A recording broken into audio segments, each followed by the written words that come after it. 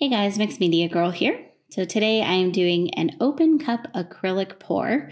This is actually a pretty fun and unique technique. So to explain my setup here, I'm using a 12 by 12 inch canvas. I will be doing this technique on my cake spinner. You don't have to, but I like it. I think it's better. And I am adhering the canvas to the cake spinner with some small pieces of double-sided sticky foam tape.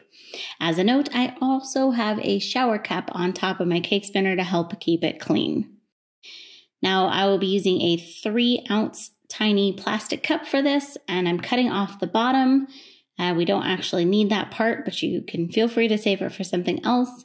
Try to leave at least about an inch or so of the cup to pour through to make it easier on yourself. And then I am starting off with a puddle of white pouring paint. All of the paints I'm using are Mixed Media Girl pouring paints. They're ready to go right out of the bottle. You don't have to add anything to them. And then I put the cup upside down in the white paint. And now I'm adding my colors through the cup. Adding that base of white paint there allows the other colors to basically slide underneath the top of that cup and underneath the white paint as well to give you some really fun cells and reactions. So I am using kind of just a wide variety of colors. I was going for kind of spring-ish, but keep in mind that the colors that you put through there the most are going to be what you obviously see the most. And I used a lot of gold, yellow, and the turquoise, which is turquoise, but it is called turquoise. So use any colors that you would like. It's totally up to you. And you may notice the cup will kind of start to move. That's because there's no suction whatsoever.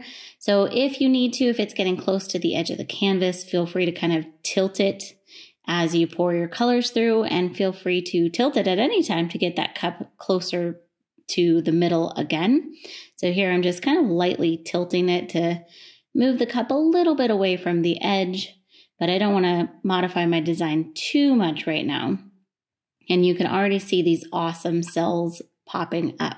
Now keep going until you have enough paint on your canvas. It can be a little hard to determine this, but you'll kind of get to know what is too much after a little while.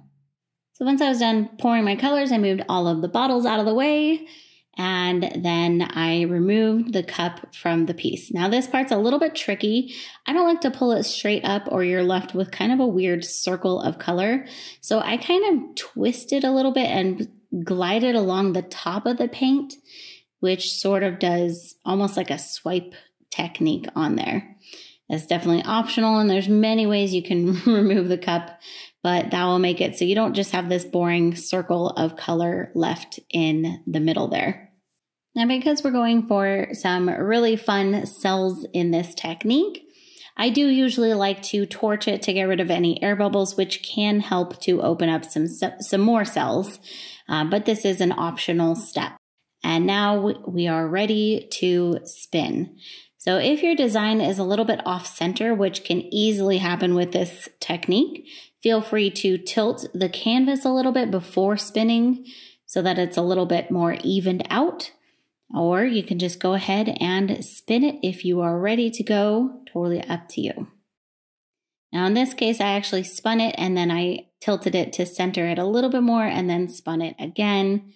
Unfortunately, lost some of the really pretty colors on the outside there and just ended up with a lot of green and yellow and gold basically, but I still really like this. Spin as many times as you need to get it covered. I usually like to kind of touch up my corners in the middle here to help the paint flow.